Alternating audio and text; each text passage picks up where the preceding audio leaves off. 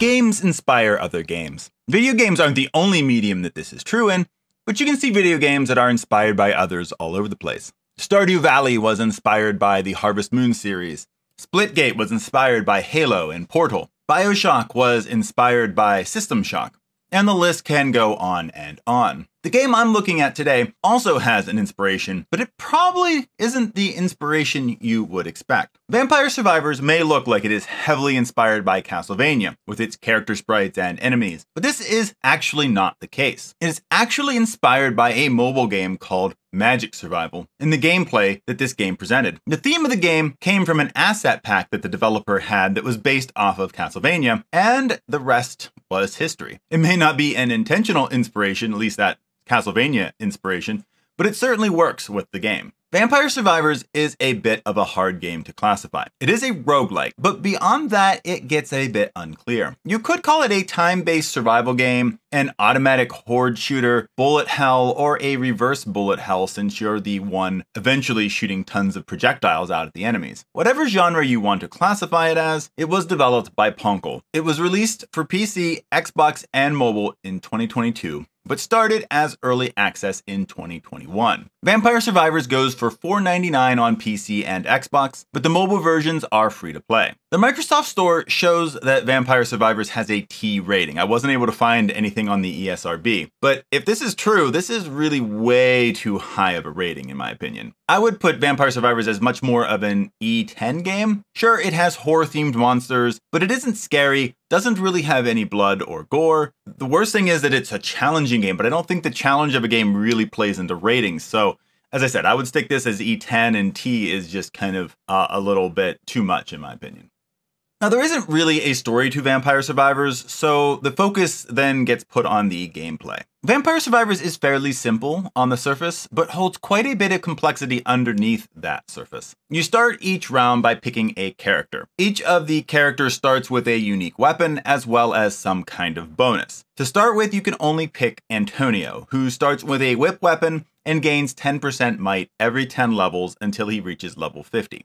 You then select the stage that you want to play, and again, at the beginning, you only have access to one level, Mad Forest. When you enter a stage, your goal is to survive for 30 minutes. Enemies will continually spawn into the map, and as you defeat them, they'll drop experience gems that will allow you to gain levels. Each level your character gains, you'll be able to select between 3 or 4 options. These will either be new weapons, new passive abilities, or an upgrade to an already equipped weapon or upgrade. You will be able to hold up to 6 weapons and 6 passive items at a time. There are ways to kind of get more as you kind of get more familiar with the game, but this is kind of the basic setup. This helps you gain power as you continue on and will equip you to face the tougher enemies that come as the stage progresses. Now, one thing to note here is that all weapons are used automatically. That's why this wouldn't really classify as a shoot 'em up or twin stick shooter game, because you don't have control over where your weapons fire. Each of the weapons has their own unique attack pattern, and you have to move your character in ways that you'll be able to attack and defeat enemies. So controls are really super basic here, as you can only move around. Everything else is really done automatically. Over time, there will be boss monsters that will appear. If you defeat them, they will drop treasure chests.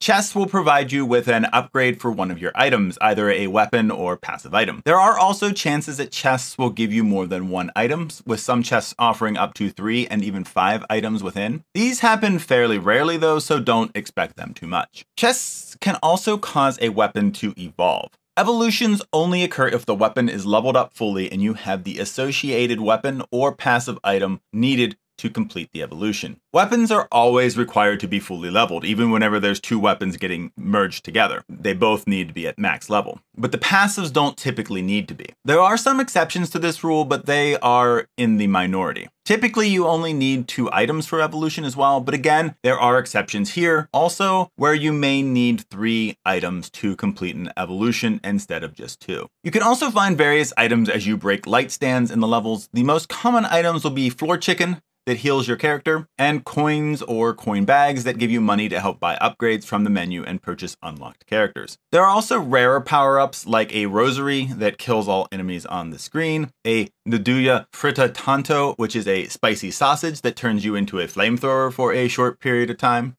a watch called Orologion, which freezes enemies for 10 seconds, a vacuum that gathers all experience gems to the character, and little clovers that increases your luck stat by 10%. As you play, you'll start unlocking all kinds of new things by accomplishing various challenges. These kind of challenges include surviving in a level for so long, gaining so many levels for certain characters, upgrading weapons, finding certain items in the map, and many other challenges. You'll unlock these things at the end of your current run, which will end either when you die or after that 30 minutes is over, which, I mean, you die there too as you're killed by a Grim Reaper that is extremely hard to defeat. After dying, you can use any money you earn to buy upgrades in the power-ups menu or to purchase any characters you may have unlocked. You're then able to start again with the new weapons, characters, or levels that you've unlocked. This is a pretty simple loop, but there's just so much content and things to uncover in this game that it's pretty ridiculous, and I mean that in a good way. I have really loved my time with this game. It's simple, but challenging. The controls and gameplay are pretty basic, but there is a deep complexity to the game that you may miss at first glance. The plethora of unlocks and systems like weapon evolution and other unlockable extras can really change the shape of the game over time. I also really enjoy the limited amount of time each stage takes. Similar games where you're taking on hordes of enemies can last until you die or exhaust a number of lives.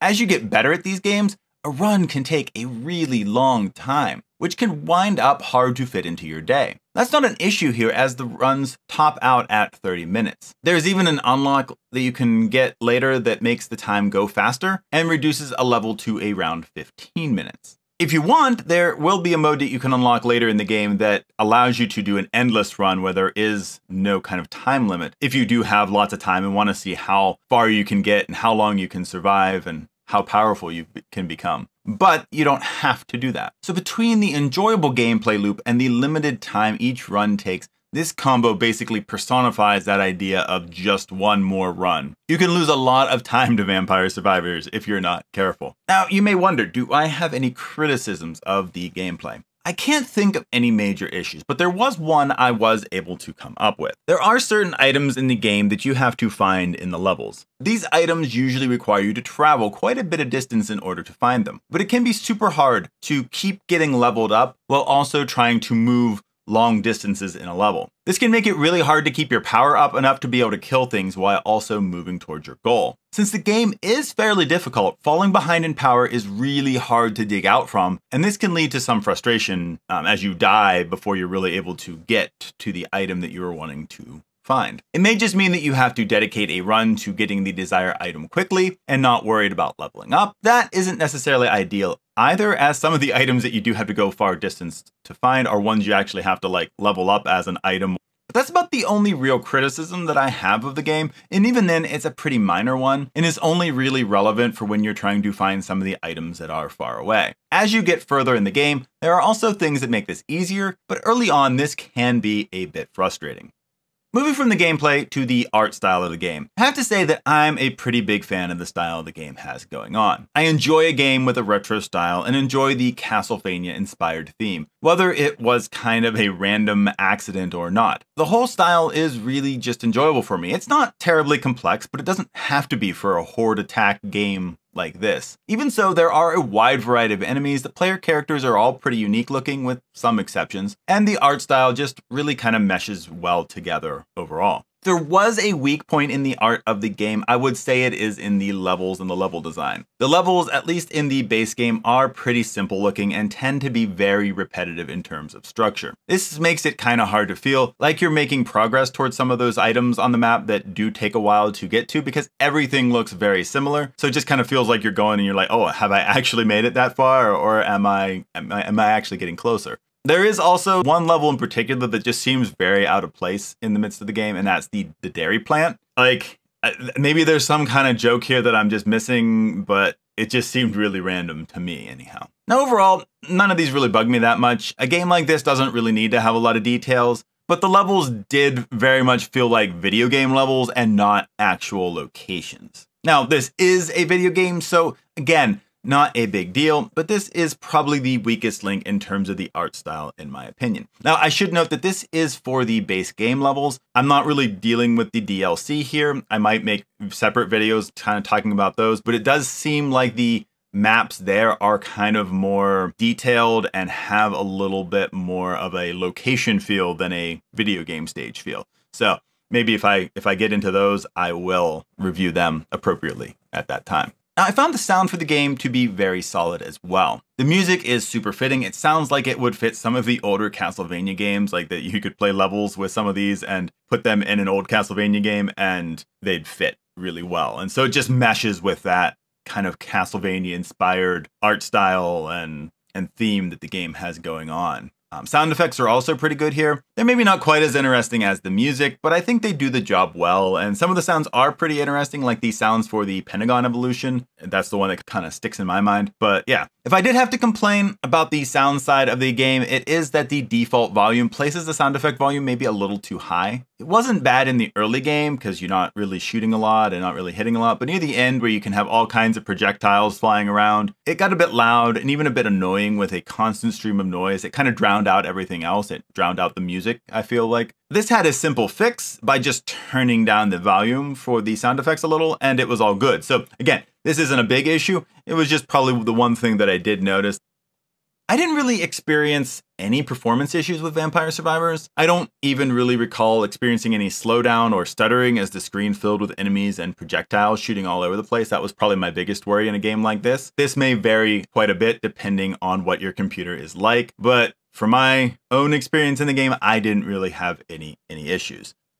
As you've probably gathered from my review, I thoroughly enjoyed Vampire Survivors. I love the gameplay loop, and it's a game that epitomizes the idea of just one more round. The amount of content in the game is really quite surprising as well, given that it's only a $5 game. It's an amazing value for the money, as long as you like the type of game it is. The theme of the game may have been somewhat randomly decided, but it all works. While the main inspiration might not have been Castlevania for Vampire Survivors, it does a great job in using the Castlevania theme to create a fun and frantic experience that contains a ton of unlockables and plenty of variety to keep you playing for a long time. This probably won't come as any surprise, but I'm rating Vampire Survivors a 10 out of 10. I just can't really find anything too major that brings this game down. It has a fun core gameplay loop, a good variety of weapons and items, not to mention other unlockables, and is a great value for a very budget price. May not be a game full of cutting edge graphics, but it is a game that proves that you don't need those things to have a great